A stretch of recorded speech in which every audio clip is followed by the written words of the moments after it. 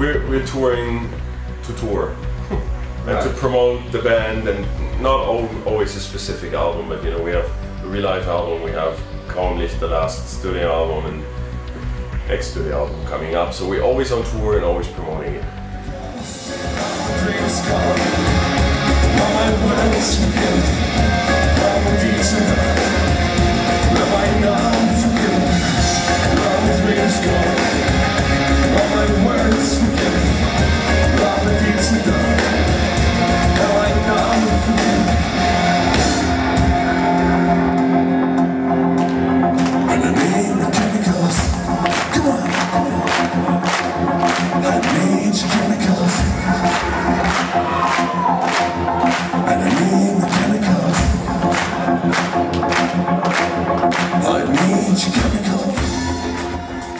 Of course, there's a certain sense of nervousness, but typically you're nervous because you're scared that something might not work properly, technical issues you might have, or also you don't know what kind of an audience you might see. I mean, now in Greece, we've been here for so many times, so I'm not really scared of the crowd in Athens and Thessaloniki. I'm pretty confident that they're going to be great as always.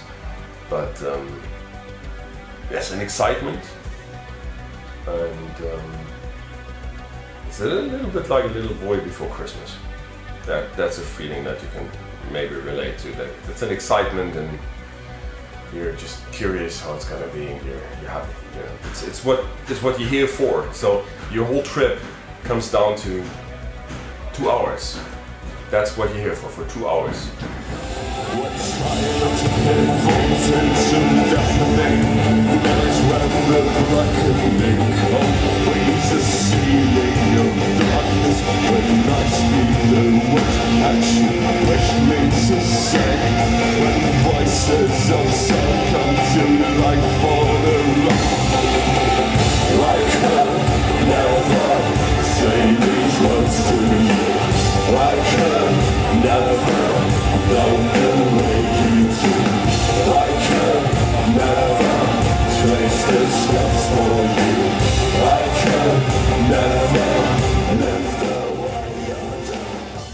It's automatic.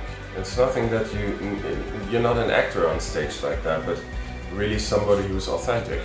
You go out there and you feel the mood from the audience, what you get in return from the audience, and you feel what the song does to you. You automatically set back to the time where you wrote it, and you relive the feeling of back then, and it just I don't know, it just goes up and down your neck, and you just feel back into the music, back in the song.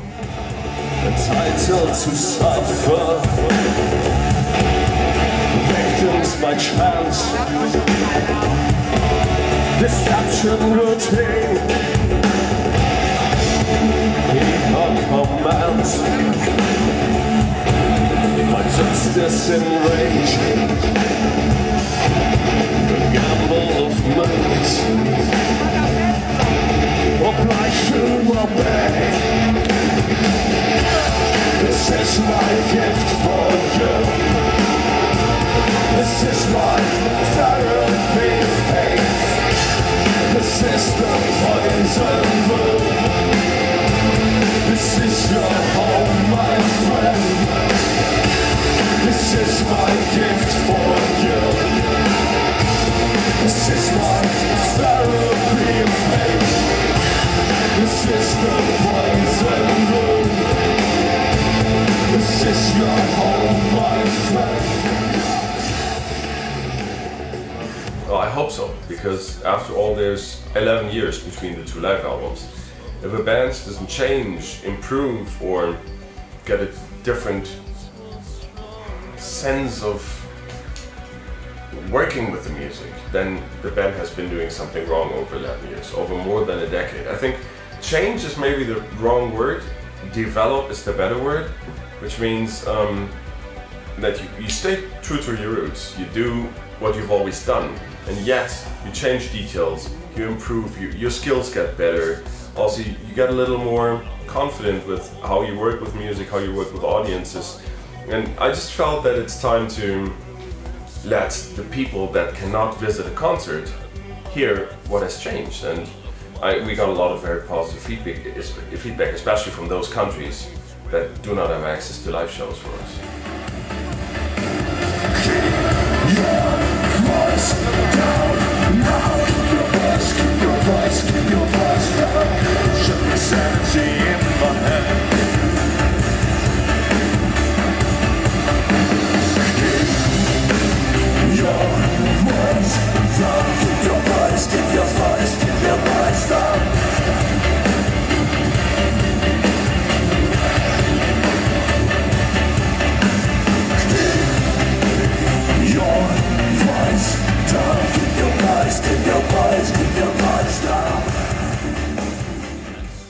I think if it doesn't affect you, you're a cold piece of ice.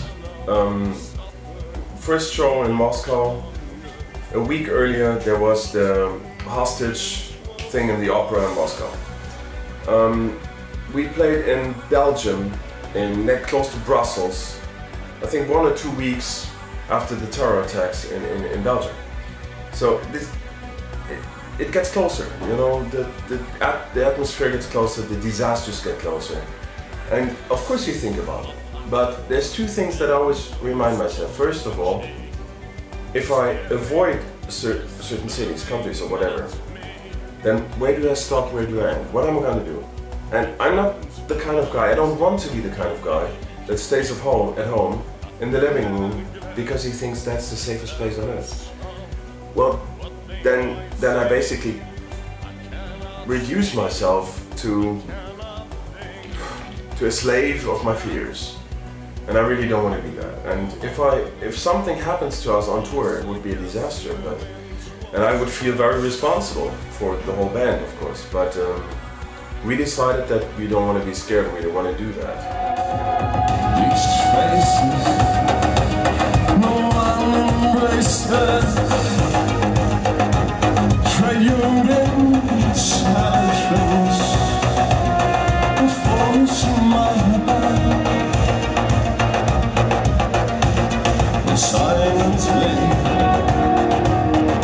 Stripes of trails have captured everyone, including you.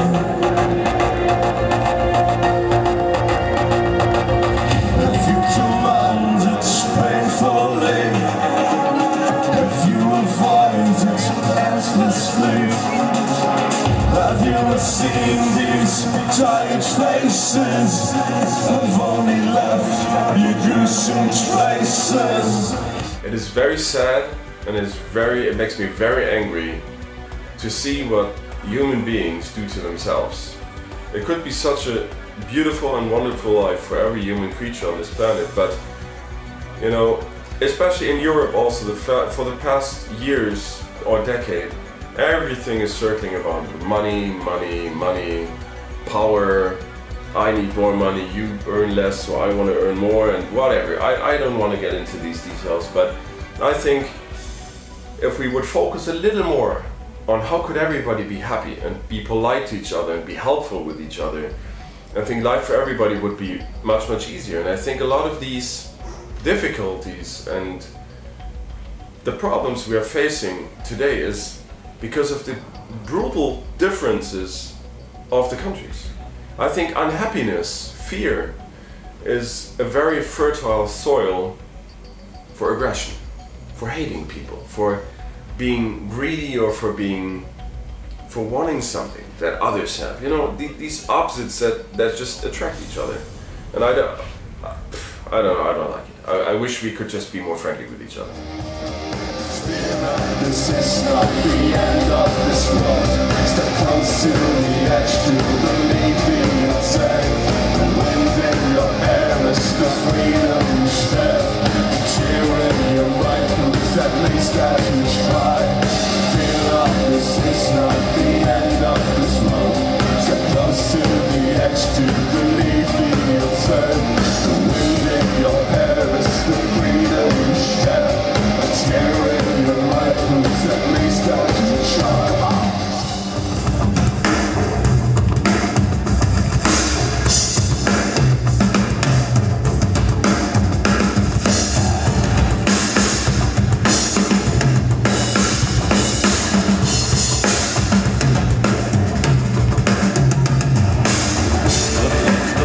take overdose. If you can sense the day, one-way ticket passenger, lies will bring you nowhere.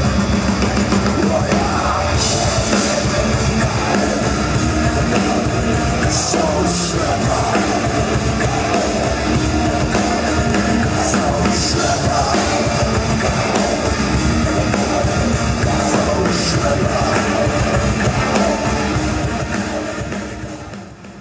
I don't know, it's the media situation also, who are you going to believe, who you're not going to believe, and I think it's always the best thing to try to get a picture yourself, but it's easily said but very difficultly done. You can't travel to every country and experience every country in detail to find out, is it true what the media says, is it not true? But I think having a safety distance to the information that you get is important.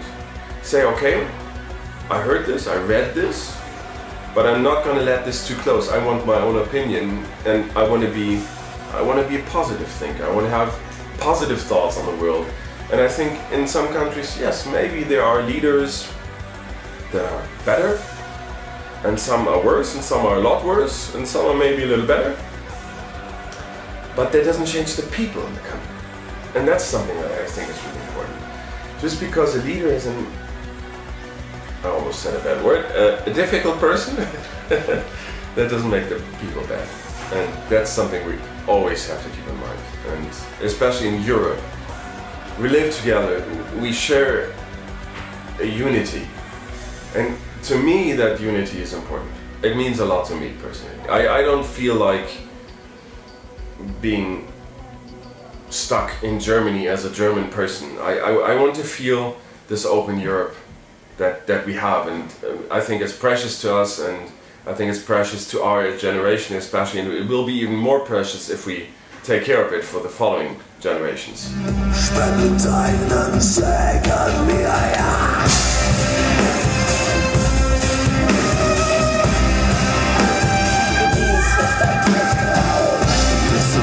Mich so bedrängt, mit Trauben schwarzer Nacht, dann fehlt ich Hilfe, bitte hier deine Wacht, ja, ja.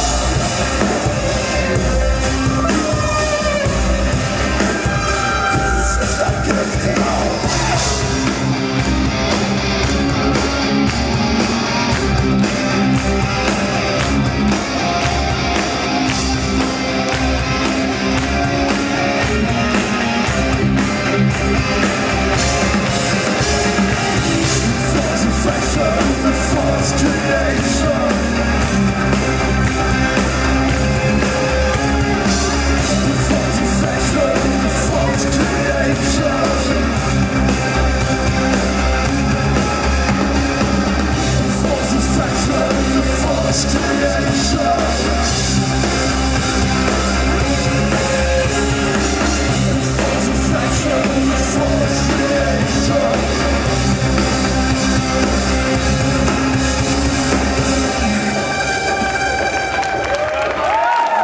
I've traveled to more than 45 countries in my life, and I think it's such a privilege to do that, and it's such a privilege to see different cultures. And yes, sometimes it's difficult to accept differences and to adapt to differences, but that's what life is about.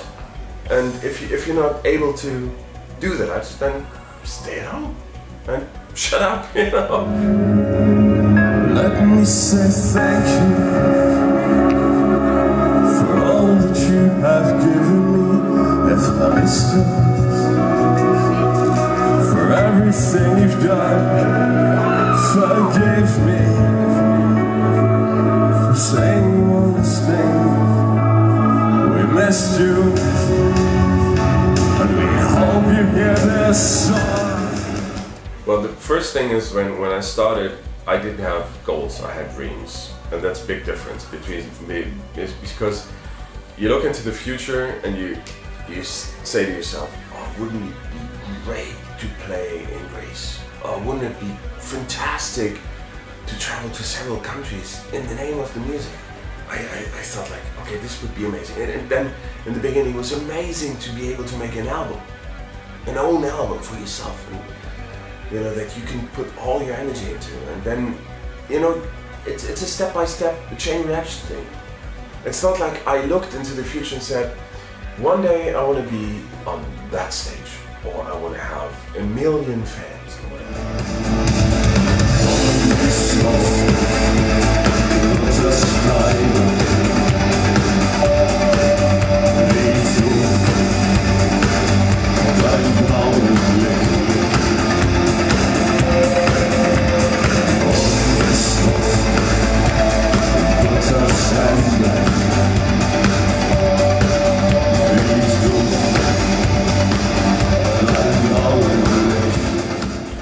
I think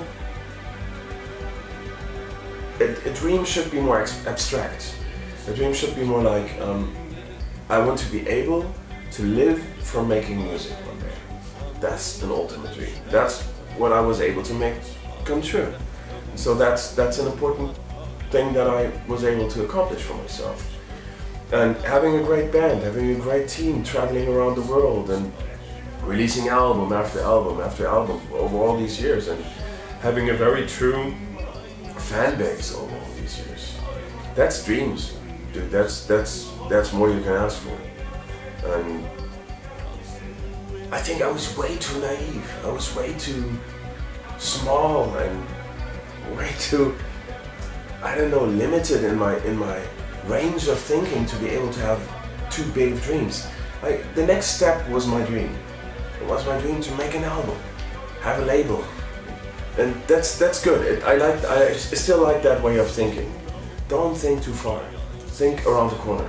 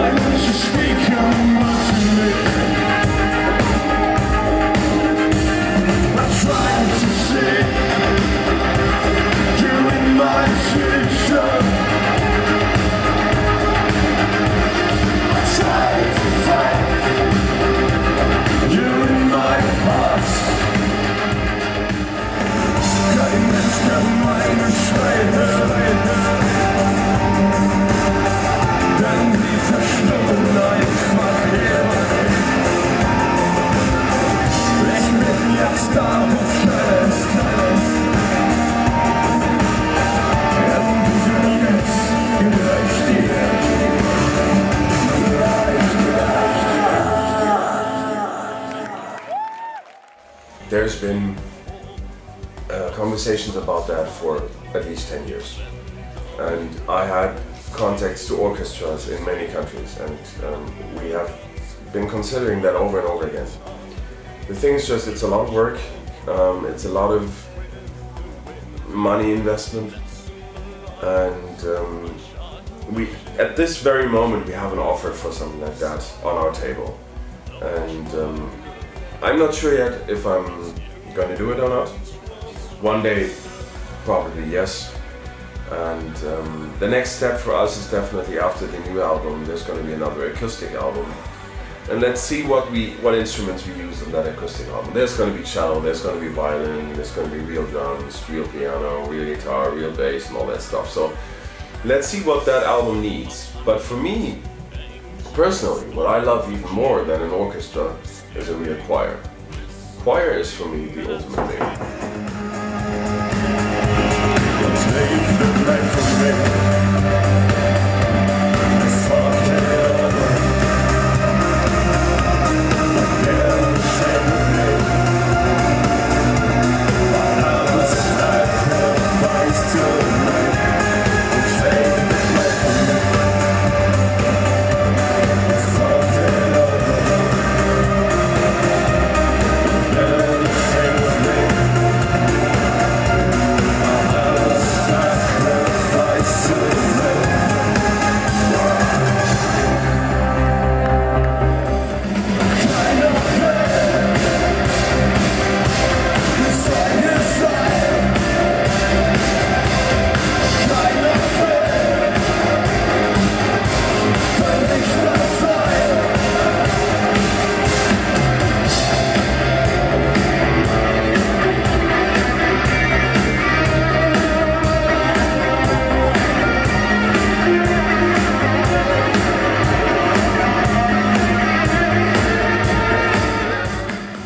what I can tell you is that the first concert we ever did in Greece was late 90s, I think 97 or 98, I can't tell for sure anymore, but there were fans that organized that concert.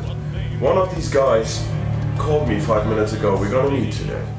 We're still all good friends, and so for me, the beginning of my relationship with Greece was in a friendship that came together with it. We had a wonderful time here. We always have a great time. We have very, very nice people that we know over all these years.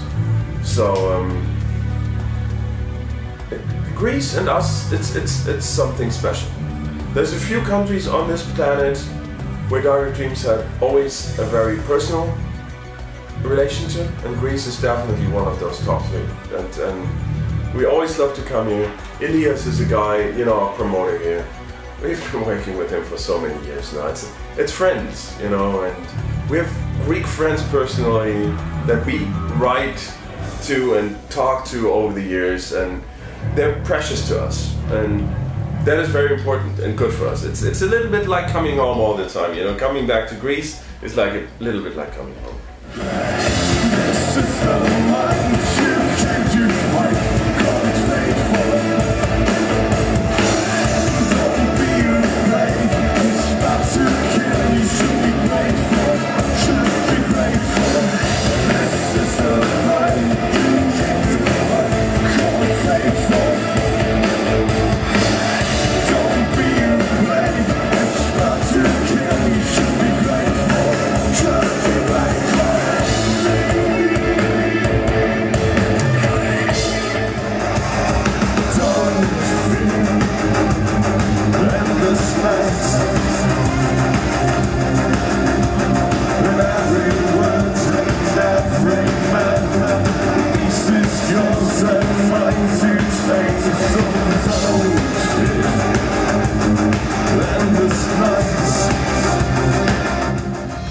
The Come Kill project was a starting point.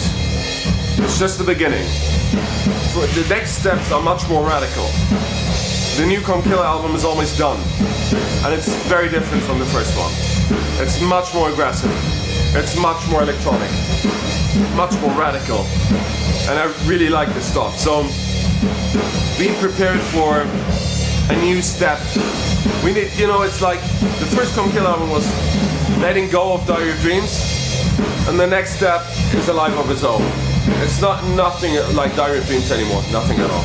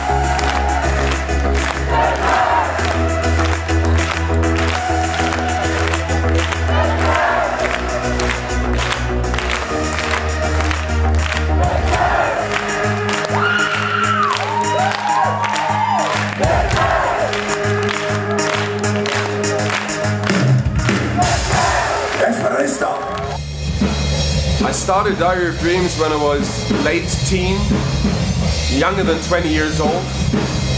It followed me all my life. It's been with me every day. There's not one day in my life since then where there was not something about Diary of Dreams that I had to take care of, not even on vacation. So, if you want to say so, Diary of Dreams is probably the biggest part of my life.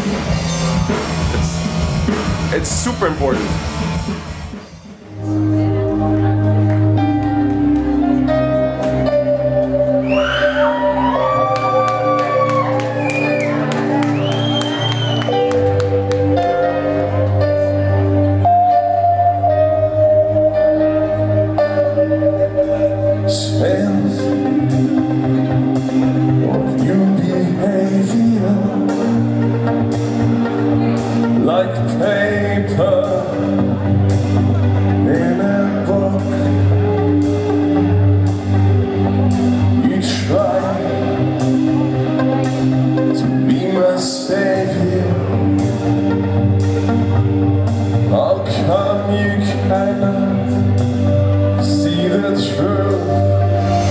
Always difficult to shoot something out of nowhere, but we were in China last year, and that was quite an exciting story because Helger, our guitarist, he doesn't eat meat, vegetarian obviously, but he eats fish, and that was kind of difficult. So one morning on tour, he ordered a fish breakfast.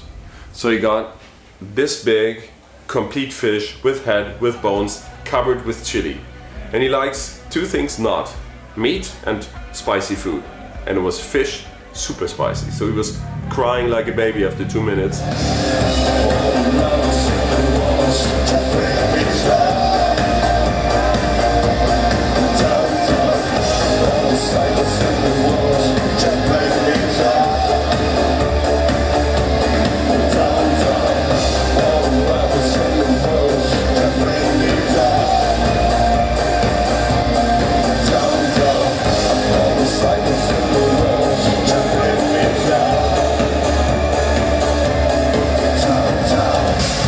And then the next day we had the concert in Shaoxing at the Meaty Festival, and that was the craziest thing I've seen in my entire life. There were fireworks, headbanging, mosh pits, flags all over the place.